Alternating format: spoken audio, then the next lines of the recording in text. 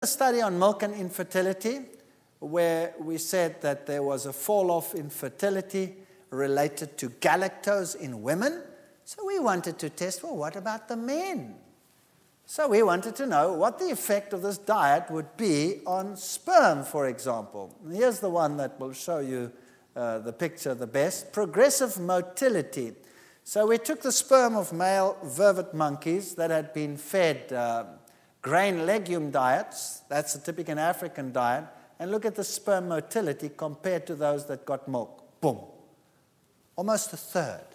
That meant that the sperm of these monkeys was swimming when they were on grain legume, and they were swimming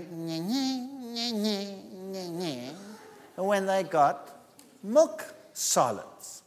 When we look at the sperm concentration, this is the one that gives you the best picture again. High concentrations on grain legume, low concentrations on milk solids. So just the diet totally changed the whole sperm parameter.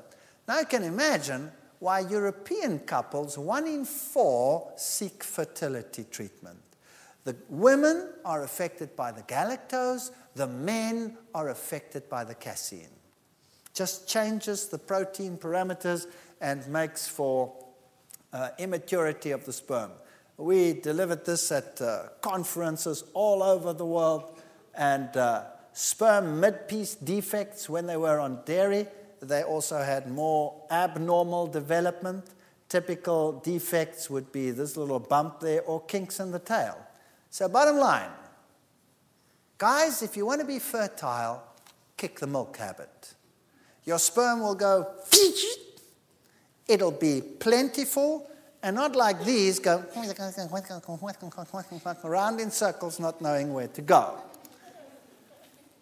Lymphocyte levels, this is very interesting. Maize legume diet, milk diet. Notice that the immune system was far more capable. This is not in